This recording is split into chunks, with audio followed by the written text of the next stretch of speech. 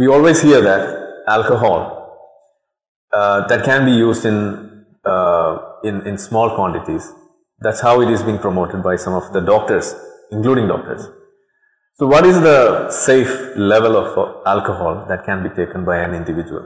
To cut the long story short, yeah, there is no safe level of alcohol that can be consumed. Sure. 100%. Okay. Because all the studies that were done on the benefits of alcohol from early 1920s were based on flawed designs. Okay. For example, this particular biologist and statistician who did the first study, which showed that alcohol in low doses actually improved survival, actually got it wrong. Okay. Then further studies down the lane came over decades.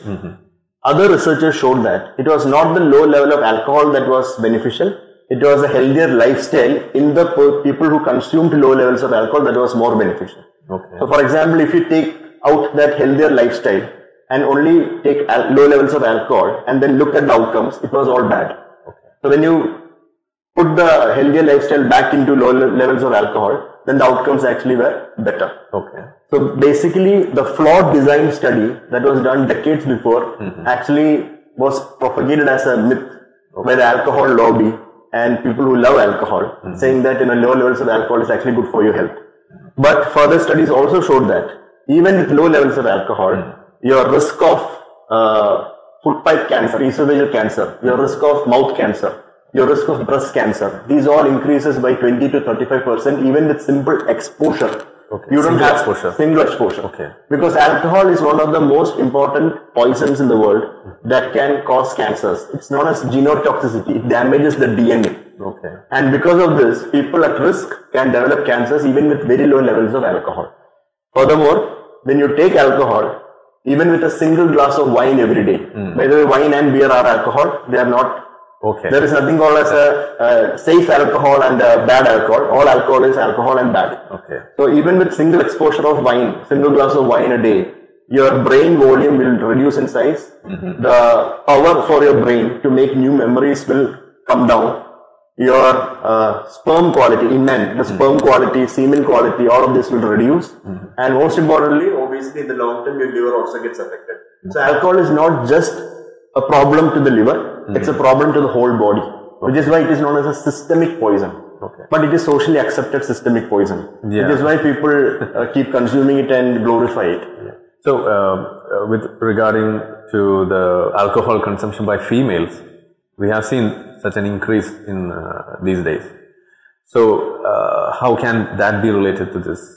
So, females, when you look at gender-wise, it's very interesting because females can develop the same severity of alcohol, liver disease or other problems with alcohol even with lower doses.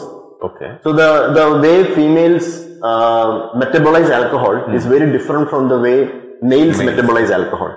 So females have a metabolism that promotes faster injury, longer duration of injury and a lot of other complications, and the biggest problem is breast cancer.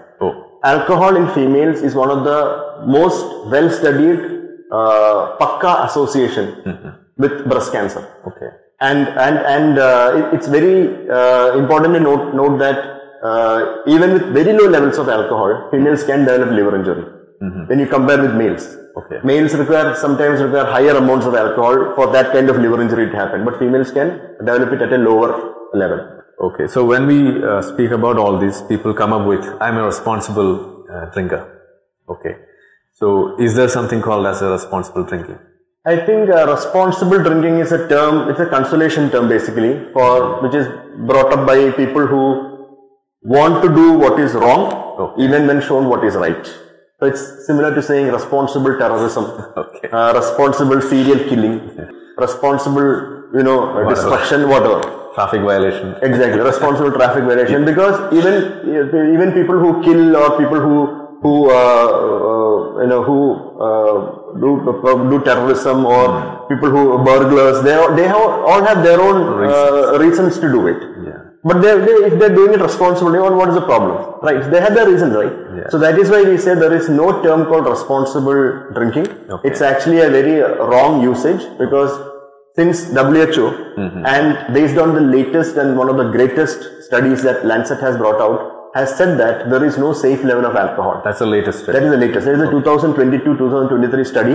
Lot of expert opinions have been written on it also. And the WHO has endorsed that study and said that there is no safe level of alcohol and it does not promote any health benefits, including heart benefits. So the World Heart Federation has actually put up a statement saying that even low volumes of alcohol can actually injure your heart.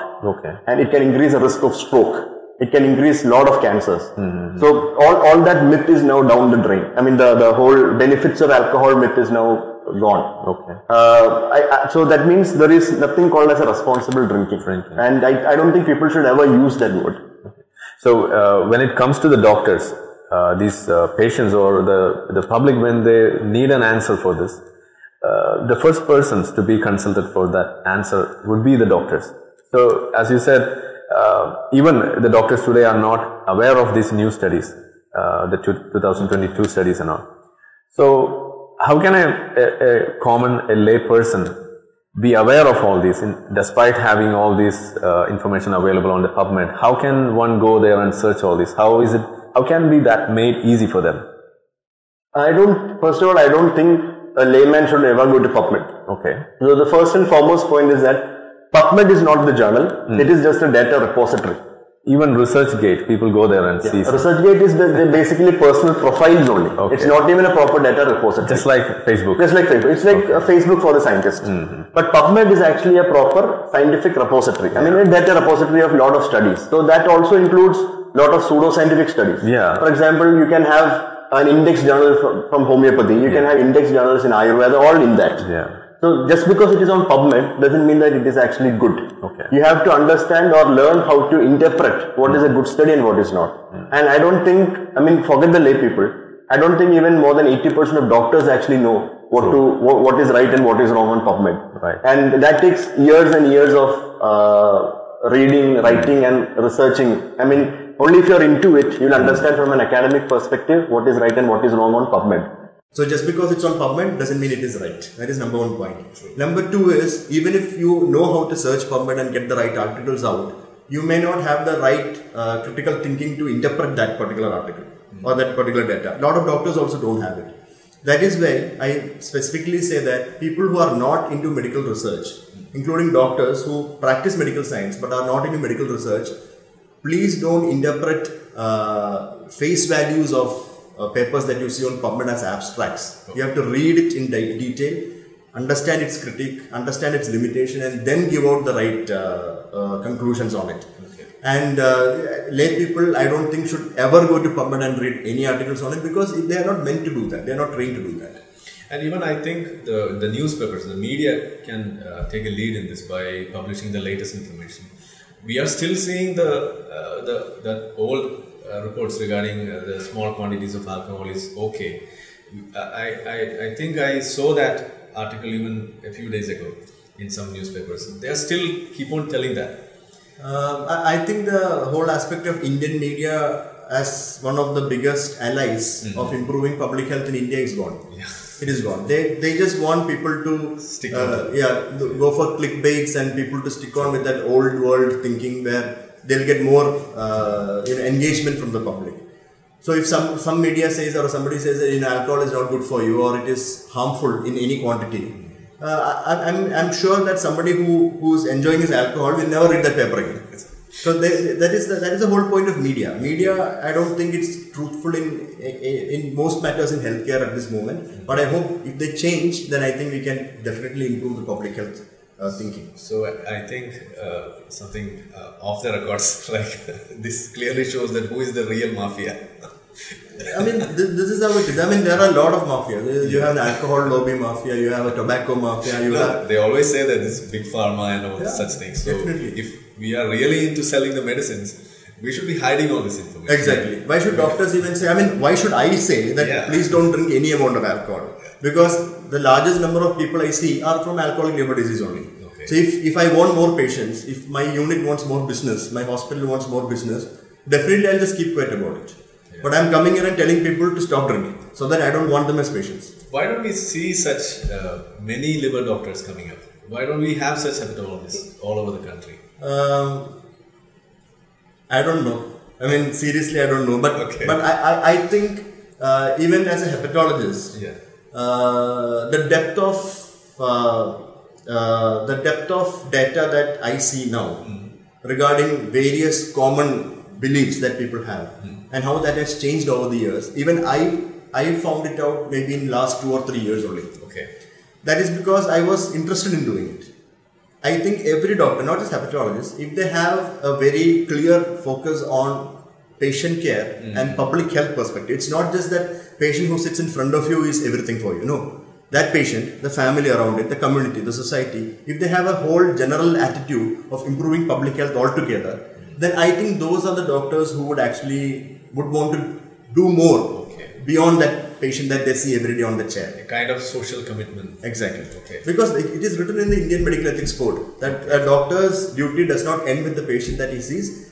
It goes far beyond the patient towards the society also. Okay. So in that sense, if some doctor says that, one group of doctor who would just want to please the patient would say that, yeah, you can have a little bit of alcohol. But somebody who wants to take this message across beyond that patient would definitely say that no, any amount of alcohol is not good for you. So it's like the science is evidence-based or the medicine is evidence-based, but the doctors are not. The doctors are eminence-based. They feel like they can do whatever they feel like doing because they have been seniors or whatever for 10, 15, 20 years. So whatever they have seen and or experienced is the real evidence. And a lot of doctors operate on that, which is wrong. I think it's done with alcohol. Alcohol is done. It is dusted. Okay. Yeah.